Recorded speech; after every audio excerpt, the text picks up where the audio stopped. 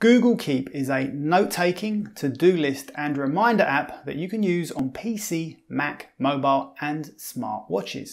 What's more, because it is a Google app, it also integrates nicely with Gmail, Google Calendar and all the other Google productivity apps. In this video, I thought I'd demonstrate its best features by showing you how I like to use it. As always, there are time tags listed below, so you can skip ahead at any time. Okay, start by downloading Google Keep from the App Store. On desktop, you can simply navigate to keep.google.com, or if you're already signed into Google in your browser, you can open it from the Applications menu. Back on mobile, you'll need to sign in with a Gmail address. However, if you are already signed into another Google app on your phone, then it should just be a matter of clicking on your account name. Once logged in, you'll be presented with the main screen. Along the bottom of the screen are different options for creating different types of notes. For example, you can create a quick to-do list by clicking on the checkbox icon. I like to create checklists for things like shopping lists and routines that I repeat frequently. For example, I might create a checklist for a daily fitness workout. Let's say I'll start with 30 minutes on the treadmill, followed by another 30 minutes on the rower, and then I'll finish up with 50 step-ups. I can tick off each item as I go, and then once I've completed the list, I simply click on the ellipsis icon and select untick all items, and then my list is ready to go again tomorrow. The next option along the bottom menu is the brush tool, which allows you to write freehand with your finger or using a stylus. To be honest, I've never had a use for this feature, but I can imagine it would be more useful to someone, say, who has an iPad and uses the Apple Pencil. You can delete a note by clicking on the ellipsis icon in the bottom corner and choosing delete. Deleted notes will remain in trash for 7 days before being deleted permanently. The next option along the bottom menu is for creating audio notes, which I use frequently to set reminders for myself. Click on the icon, allow access to your microphone and start talking. For instance, I'll say coffee tomorrow with Wilson at 10 AM. Google Keep embeds a copy of the audio and also provides a helpful transcription.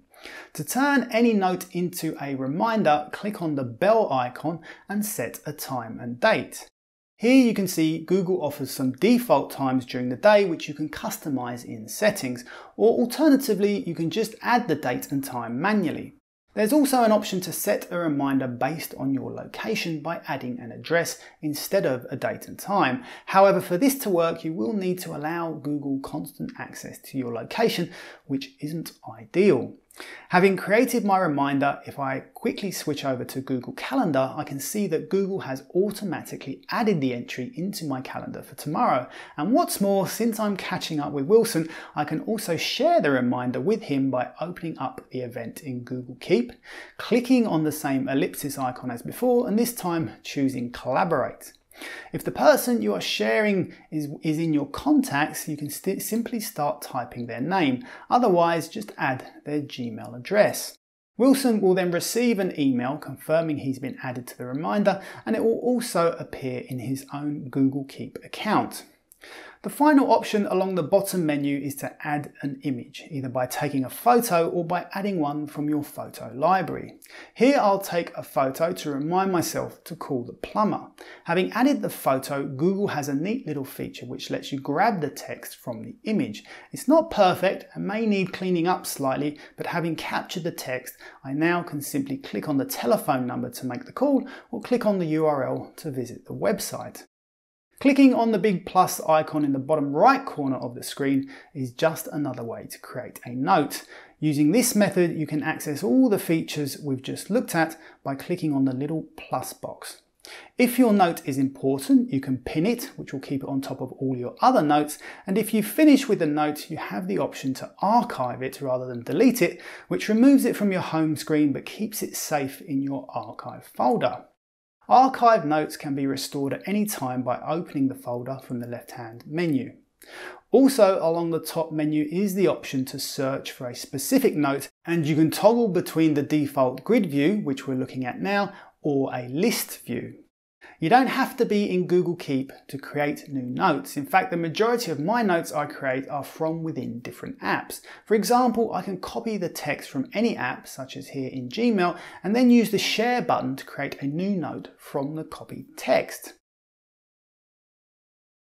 The desktop version of Gmail goes one step further by allowing us to open Google Keep in the sidebar and then embed a link to the email within a new note.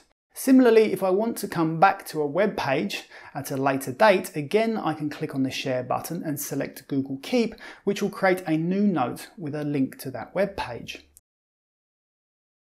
Finally, one of the things I like to do in Google Keep is to have a bucket list of all the places I'd like to visit.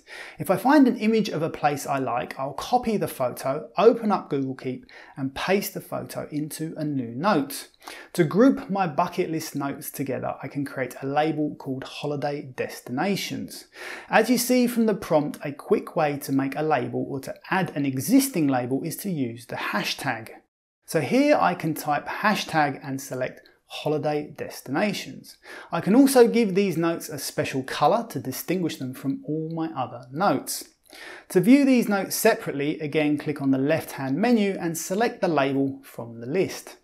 And that is how to use Google Keep on your mobile. You'll find the desktop version very much similar and just as easy to use. Before you go, if you are considering starting your own YouTube channel or you'd just like to see how I create my videos, I have a free course on my website which I'll link to below. No gimmicks, it is completely free, so I recommend having a look at that. If you found this video useful, I'd appreciate you giving me a thumbs up and hit subscribe for lots more quick tips like this one. Until next time, thank you very much for watching.